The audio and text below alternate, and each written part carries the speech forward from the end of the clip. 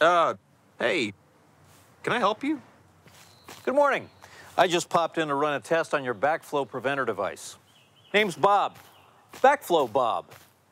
Need to learn about backflow? That's no problem for Backflow Bob. A test on my what now? Your backflow preventer. You see, backflow happens when clean water in your pipes starts to flow in the wrong direction. And as a result, you could introduce contaminated water into your drinking water. But you see this little guy right here? He's designed to stop that from happening. Wait, so without that backflow preventer, Got it? dirty water could end up in my drinking water? Which is exactly why I'm here, to make sure your backflow preventer is working like it should. You still seem a little concerned. Maybe it's time for a little backflow know-how. No, that's not really... Backflow occurs when water flows in the opposite direction from its intended path, which happens because of either back siphonage or back pressure. Imagine your town experiences a water main break. This can cause a sudden loss in supply pressure. And this causes what? Back siphonage, when a vacuum effect pulls water backward through the system, bringing with it anything improperly connected to the water system.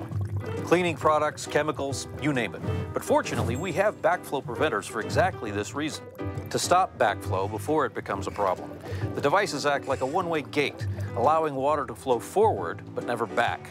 So, if there is a loss of forward pressure, the backflow preventer will close and prevent any contamination.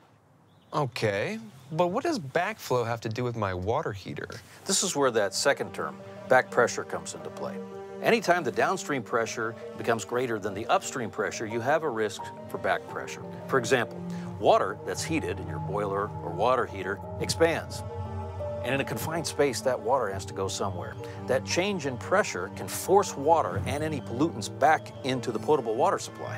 And without a backflow preventer, that stuff could end up in my water? Gross. Yep. See this? Cross-connection central. A cross-connection is any point where water could come into contact with liquids not meant for human consumption, like fertilizer seeping back into your water supply. If backflow occurred here, that liquid could get sucked into your plumbing like drinking through a straw. Exactly. Which is why we use a two-pronged system to prevent backflow incidents: containment and isolation. Containment protects the public water supply by stopping backflow where it enters your home. Once your town or city delivers your water, they don't want it back. And containment prevents any backflow. Isolation, on the other hand, means placing backflow prevention devices at potential cross-connections throughout your home.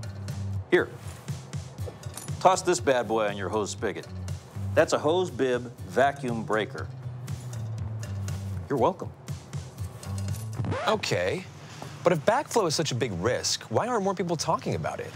That's exactly the problem. Homeowners across the country don't even realize that backflow can happen. And without proper testing, everyone's water is at risk. That's ridiculous. Why would anyone not test their backflow? Why indeed? I don't want my water at risk. Think of the children. Someone has to do something.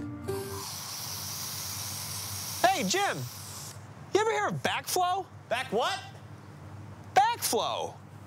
Well, I guess that's my cue. Oh, hey.